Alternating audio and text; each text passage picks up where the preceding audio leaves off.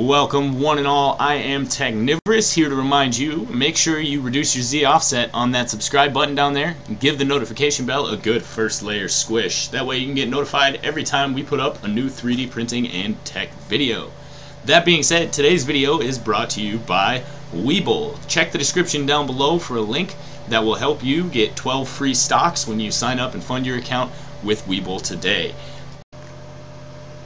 And without any further ado, we are here in Fusion 360. Today we are going to be showing you how to make your own 3D model that you can print. Now, as we did with the Blender series, we're going to be doing a whole series on these, so make sure if you're interested in learning Fusion 360 for making 3D models that you stick around. This is my preferred program for making models because it's very accurate and easy to work with. So we're going to go ahead and jump right into this. Today's model is going to be super simple. I'm going to show you how to do a few things and give you a couple of recommendations, and all you really need to know is at the end of this you'll be able to print a simple test calibration cube that is a defined height on all three axes, which means you can test if your printer is printing accurately using this cube. So if you're not familiar with a calibration cube, it is exactly what it sounds like, and in order to make ours we are going to need to make a sketch, and I will show you how to do that in just a minute. But before I start sketching up any of my models, I do like to add some parameters because they're very, very helpful for altering your model later. So what we're going to do is click on Modify here, and we're going to go down to Change Parameters. Now if you look in here, you have user parameters and model parameters. So we're going to add a user parameter, and we're going to call this one width. We're not going to use an expression, and we don't need to enter a value. Well, we are just going to do, I guess we can't enter the value, so we'll enter an expression. So we'll just do 20, which gives us a value of 20. You can perform maths in here. Say I want to do 20 times 3. Okay, and then once you have one parameter, I'll show you in a second how you can use it to alter other ones. So let's take that, and we are going to go ahead and add another user parameter called height. This one again is going to be 20 millimeters. And in fact, we're going to go in and we're going to add our third one here. This one is going to be, we have width, we have height, and now we need depth. So let's grab depth. We'll type that in, and we can actually set it equal to one of the other parameters we've already established. Okay, so this one equals whatever this one is, and let's go ahead and see if we can, let's see, expression, this will equal width too. Alright, so now they're all set to 20. So watch this, this is set to 20. If I go to 25 and hit enter, it changes all of them to be 25. That's why this is very, very handy, because some dimensions are going to rely on others. Now, don't need to worry about this too much. Let's go in here, change this back to 20, because that's pretty standard for a calibration cube.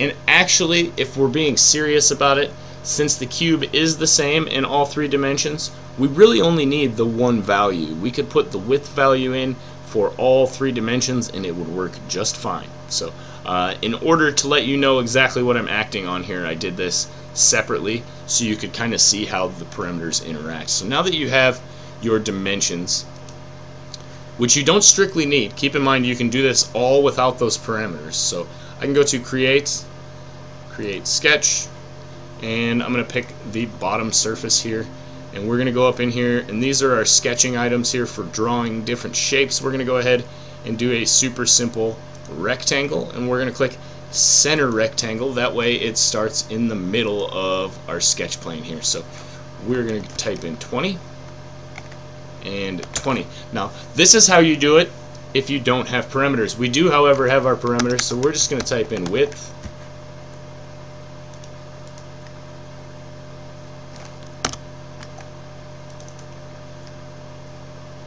and we're going to type in depth,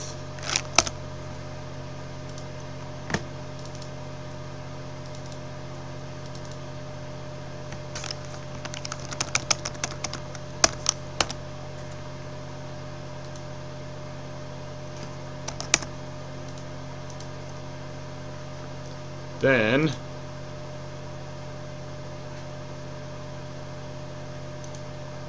should have this side over here that says sketch palette. You click finish sketch here and it leaves the sketch open, but we are not able to edit it anymore. What we can do though is hit extrude here and select this face, and what we're going to do there is we're going to type in height and we're going to select it. Okay, so now we have the simple shape of our cube. Now you can export this and print it, but first I think maybe we should put the axis on it for identifying which side is which. So we're going to go up to this face here, we're going to click create, we're going to click create sketch, and this is our top, so this will be Z. So all we need to do is go to create and then text. We'll put our box about here, and then we're going to type in our text, and on this axis it's going to be Z. Size is about right. Go ahead and close that out. We're going to move it to the middle of the cube here, as close as we can get it. And we're going to do the same thing we did before. We're going to open this, make sure the sketch palette's open, and hit finish sketch. Now we're going to extrude in the other direction. So let's grab this face, hit the extrude button, and we're going to say -1. You'll see that it cuts into the object, and that's denoted by the red that you see, and it's saying operation cut. Now we can go and we can do operation join. You're not going to see anything because it's at that level, and everything that it's adding is basically already built out as models. So we're going to go to cut, we're going to hit OK.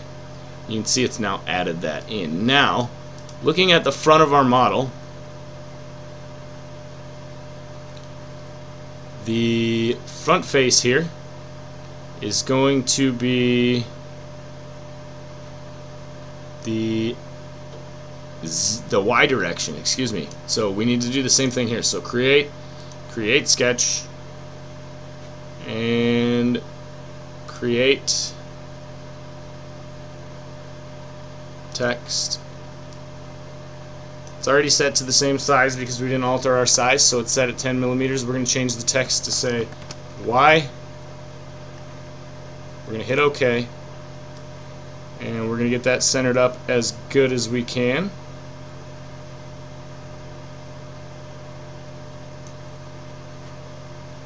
And we're going to do the same things. Open the sketch palette, finish sketch. We're going to extrude this -1. There you go.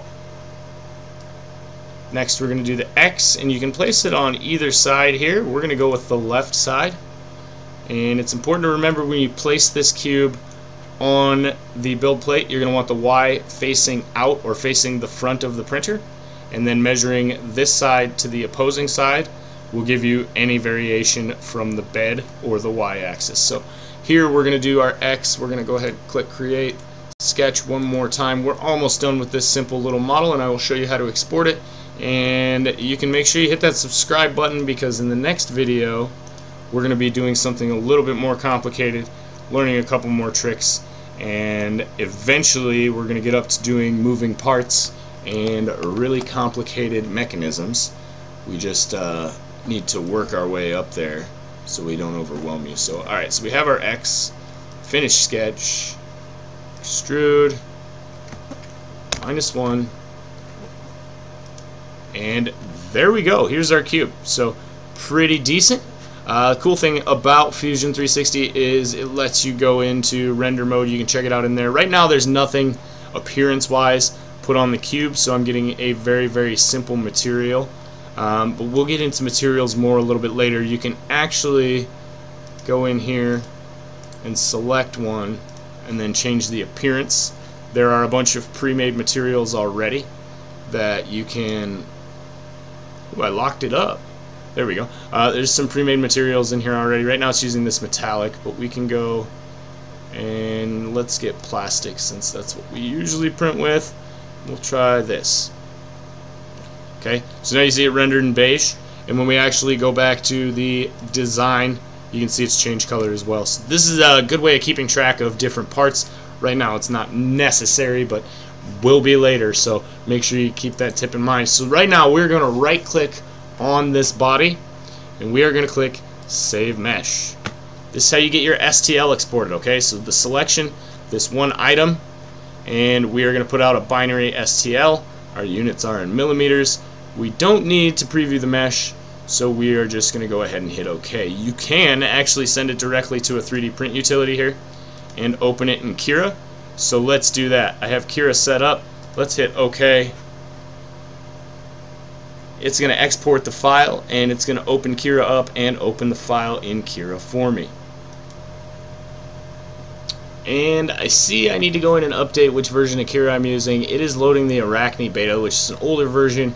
However, it will work to display the model. You might not have the option to open it directly in Kira if you haven't added Kira to your external programs in Fusion 360. That's a whole nother video, but just so you know, you can then save that file to anywhere, just as I did, and then open it up in Kira normally. So don't worry if you don't have that option. It is still saving to whatever location you happen to choose. And here we are. Now don't worry about the fact that this is in a odd place on the build plate. That's simply this version of Kira. Like I said, it's a little bit dated. I need to update that.